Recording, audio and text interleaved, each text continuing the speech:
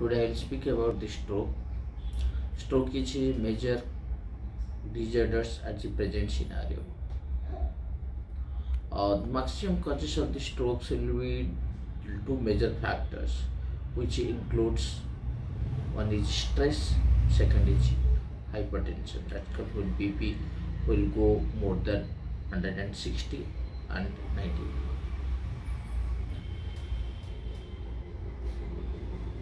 Among the two things, stress gives more of, which will cause this infarct, that is less of blood circulation to the brain, and one more is hypertension, which will cause bleeding inside our brain.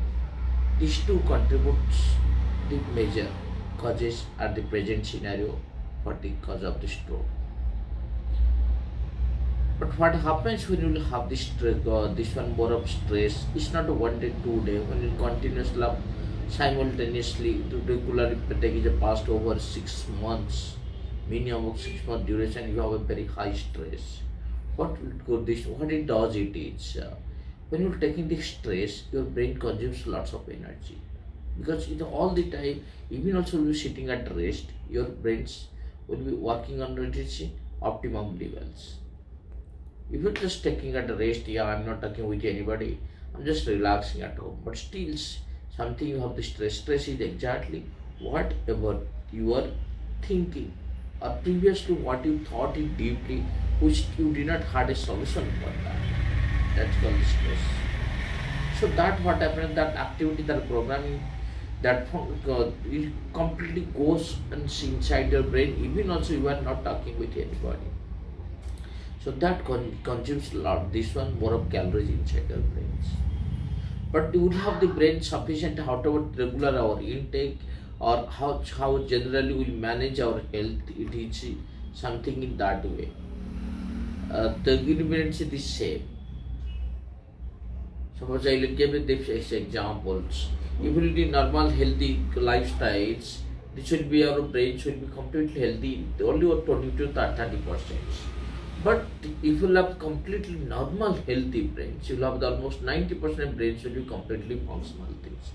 It is almost reached at the optimum levels. But when you have this stress, it reduces the brain function compared to compare this picture and these pictures. So it reduces the brain functional capacity. So that means what happens? Your cerebral parenchyma does not need the blood circulation, how much is it need to record in that point of time. So slowly what it happens, it will start getting up this little bit of shrink, or that will call it infarct.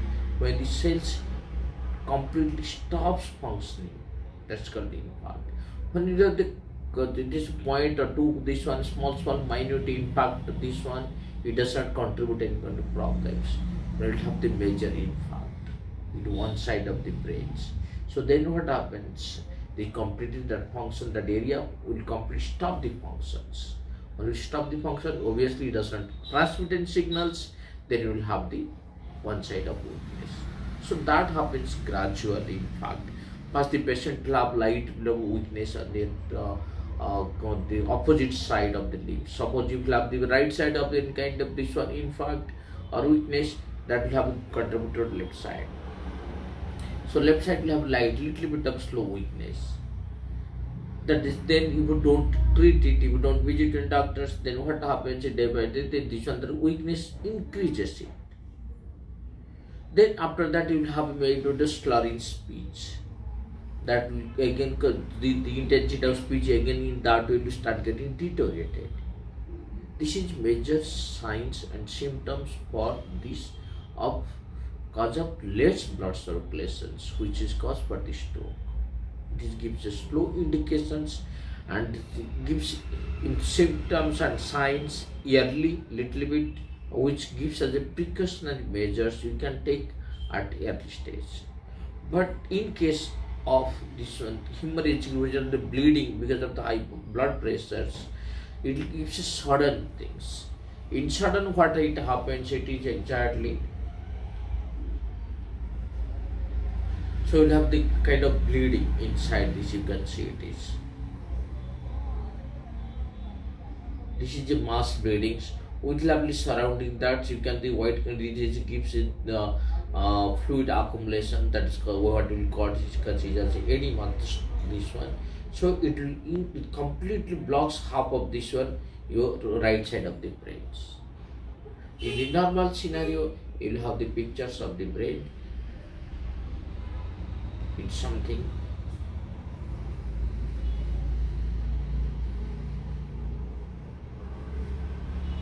in this way, but in this case we will have this one, it's a bleeding, it's a mass bleeding.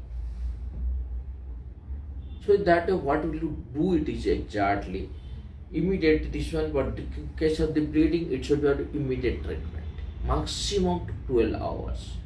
If it also 24 hours is okay, we can able to treat it, but maximum is 12 hours.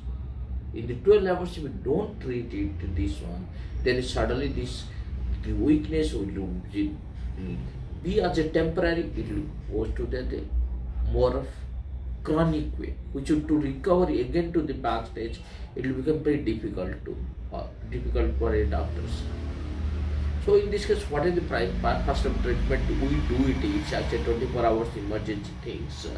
We first will cause is a bleeding, to clean out of the bleeding. If the BP is high, then bring the control back with antihypertensive drugs. If the patient is already on antihypertensive drugs, increase the dose or alter the other kind of this antihypertensive drugs, which is can bring the blood pressure under control. That is first things we need to do.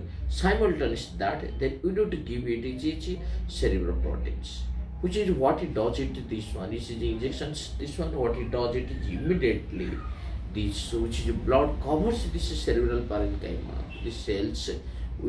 It will just clean up that areas which is blocking that function of the cerebral parenchyma cells, which is no very rare, less doctors that gives these injections. That's it. Then you have this one surroundings, you have this one edema or the fluid accumulations, which is causing the pressure and it increases little bit of intracranial pressures. So that also we need to reduce. Then top with that, with the cerebral protein, so we need to give it is diuretics. Diuretics, what it does, it reduces this edema inside the brain. That simultaneously, but diuretics is not indicated all the time, because maximum any case of strokes, so first any OPD doctors or cardiology doctors, they will give as a first is diuretics. But it's not advisable in all the cases.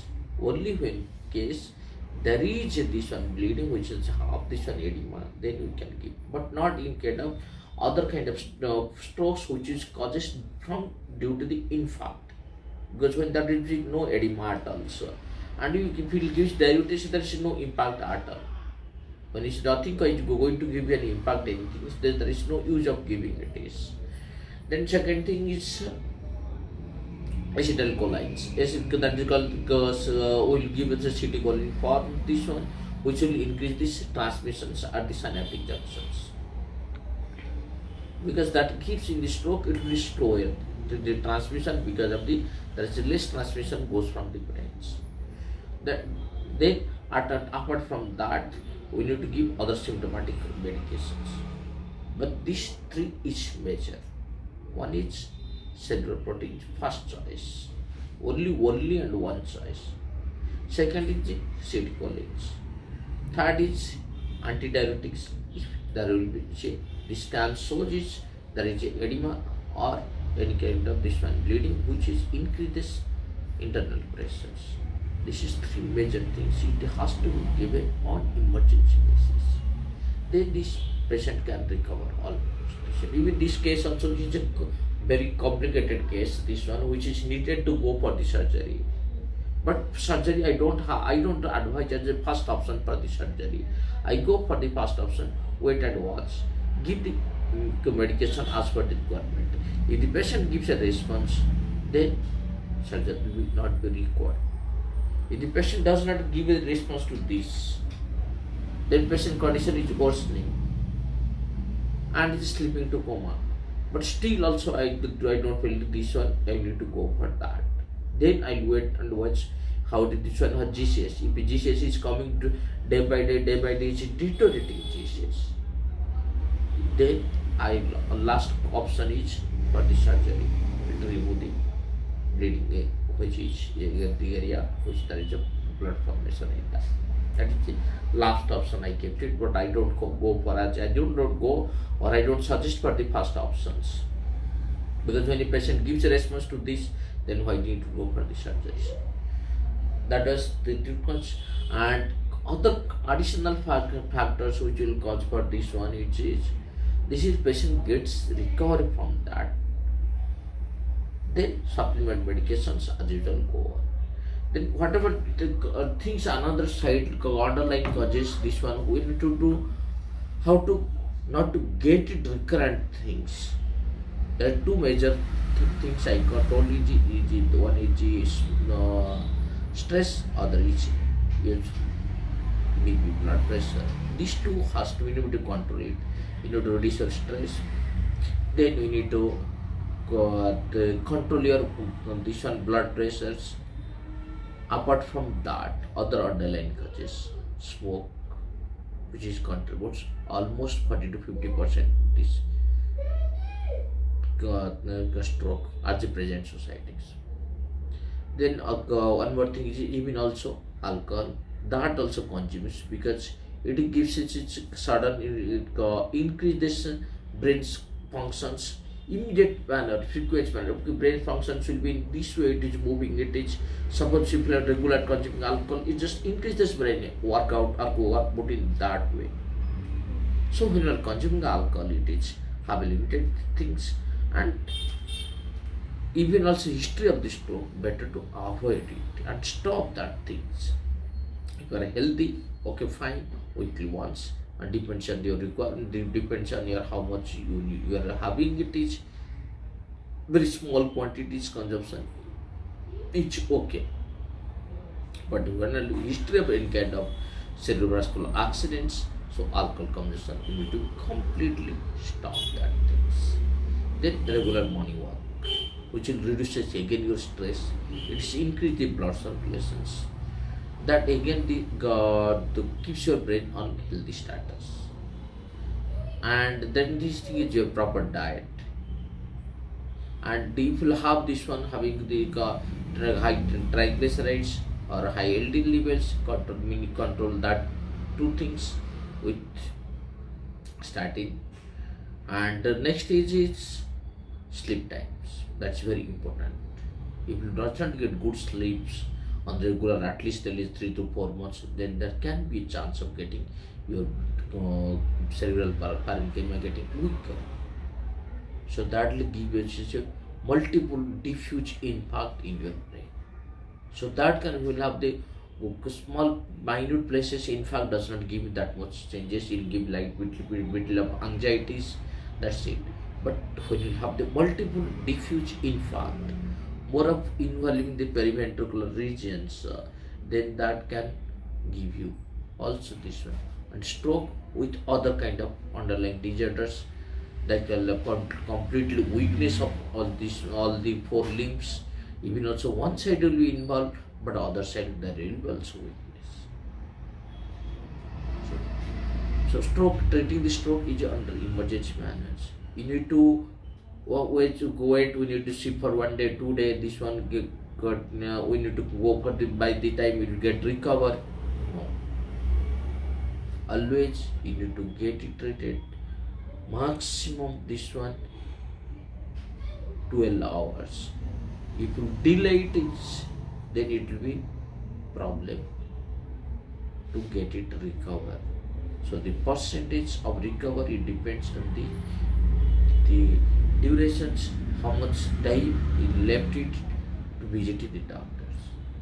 So it's very important to visit early to avoid any other kind of permanent disabilities. Okay, thank you.